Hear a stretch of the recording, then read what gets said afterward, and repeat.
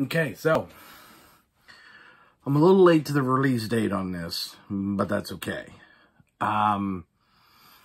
Essentially, I got a message from Jonathan Vriend, who is the guitar player and the vocalist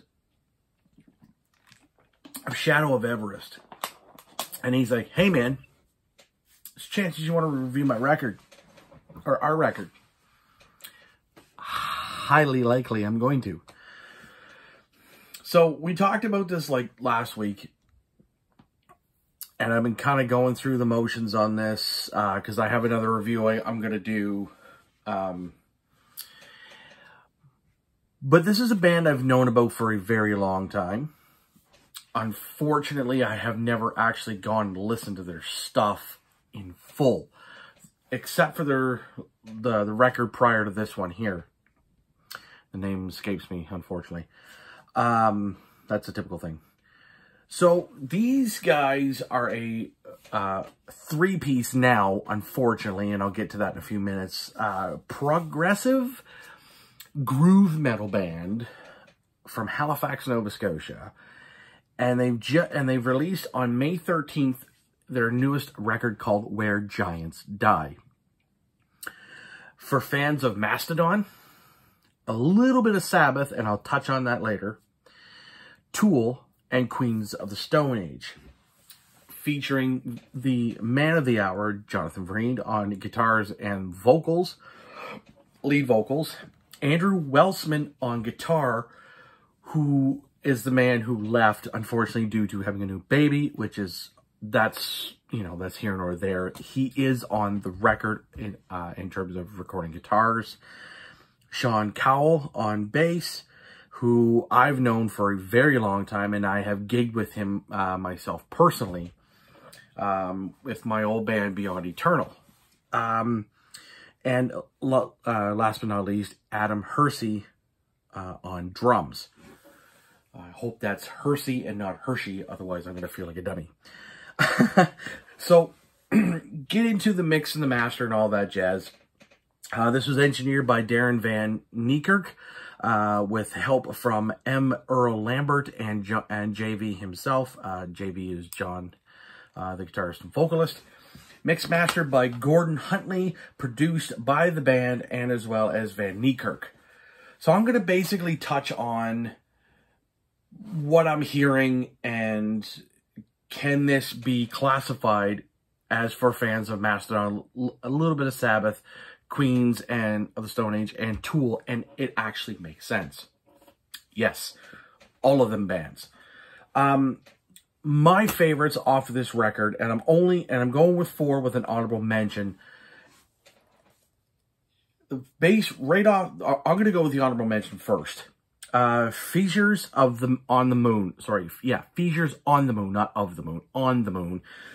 It's a 12-minute fucking instrumental with a little bit of, it's almost like there's some female vocals on there. Not something I'm used to hearing on a record, a 12-minute fucking instrumental. But when you listen to it, it is very much in that Tool sort of vein. And like, I don't mean like, it's not like you're going to put on Fissures and hear Schism or fucking Sober or whatever.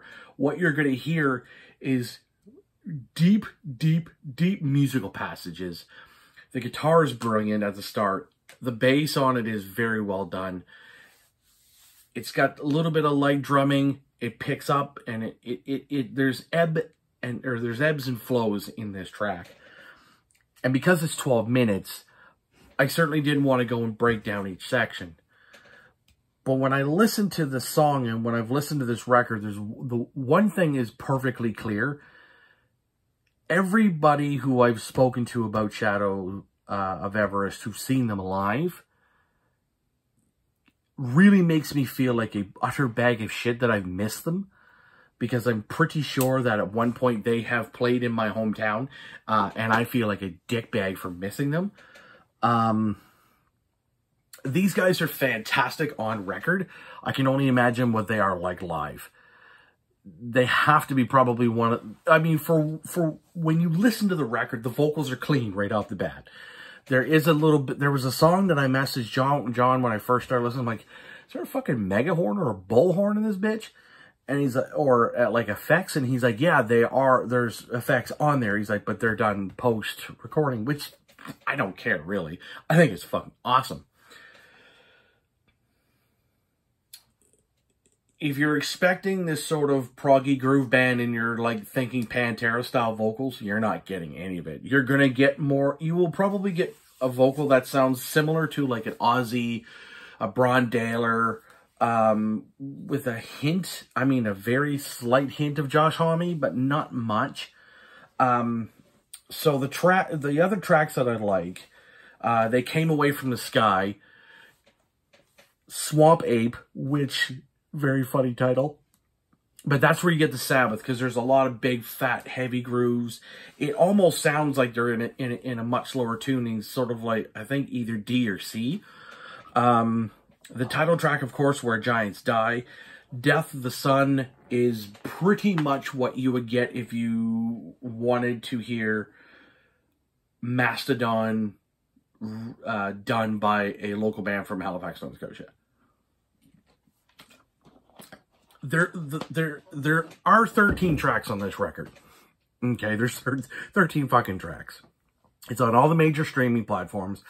It's on Bandcamp that you can buy CDs and et cetera, shirts and so on. The thing when it comes to the good, all of the guitar tones, the bass, the drums, the vocals, like, this is probably some of the best stuff that I think I've heard John sing on. And the record just prior to this, and I think it's the only thing I can remember is Dark Spiral. I think that's one of the tracks. This is a head step above where that previous record was. And he's gone through a lot of medical shit himself, which I'm not going to get into. But holy fuck, it's almost as if every time he steps up to a microphone into this recording booth, it's like it gets better. Musically, like I said, if you're looking for that Mastodon meets Sabbath type vibe, you're going to get it in terms of the musicality. Every musician in this band is fucking excellent. The bits that I don't like about this record is there's far too many little 30 second to a minute interludes. I've never been a fan of that. I just think they're fucking stupid. That being said, that's my opinion. When these guys write this kind of shit, they do that for whatever reason. It doesn't matter if you are fucking a band from St. John, New Brunswick, or Moncton, NB, or Halifax, Nova Scotia, or fucking Yarmouth, Nova Scotia, to fucking Metallica themselves. I don't give a flying fuck. I think fucking interludes or these little fucking clips are stupid. Are they well written? Yes, but I think they're fucking stupid. That's just my personal opinion. Why they did it, I don't know. I wasn't there. I wasn't there when they were recording this shit, or even writing it per se. So, that being said, this easily should have been a 5 out of 5. But I'm going to give it a 4. And the reason is, if you look at, like, some people could say, well, it doesn't sound like the vocals are as strong. Well, that's fucking how he sings it. Musically, it is very well written. It is very well mixed. It is very well mastered. Everything sounds fucking good on this record. Like I said, I could have given it a 5 out of 5. Now, some people might be like, well, why don't you just give it a 3.5 if you don't like fucking interludes? Because it's fucking well written. Even the 12 minute and 49, I think it's like 12 minutes and 49 seconds of an instrumental. Go on and listen to it. It's called Fissures. John's probably going to laugh at me too for this. On the Moon. Just go fucking listen to it. 12 minutes and 49 seconds of fucking musical talent. And again, if this is your thing, I think you're really going to fucking like it. I absolutely think you're going to love it. The boys have done very well. Unfortunately, as I said, this is Andrew Welsman. I believe, he has left. But it is due to having a new baby. So that's really not a big deal. That's not something to go, oh my God, he's left because of the record, blah, blah, blah, blah. No, it's kind of fucking newborn.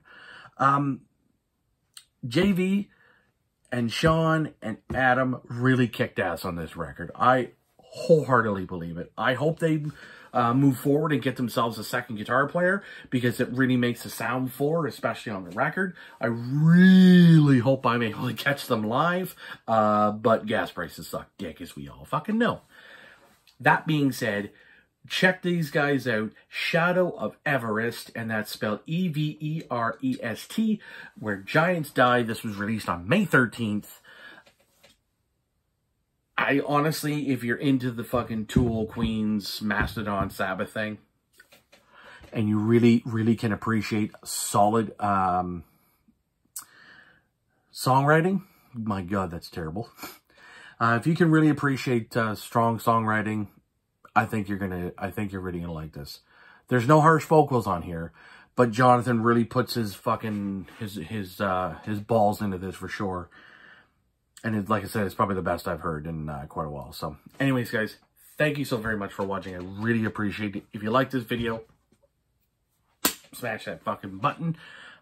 Share it. Let people know what's going on over here.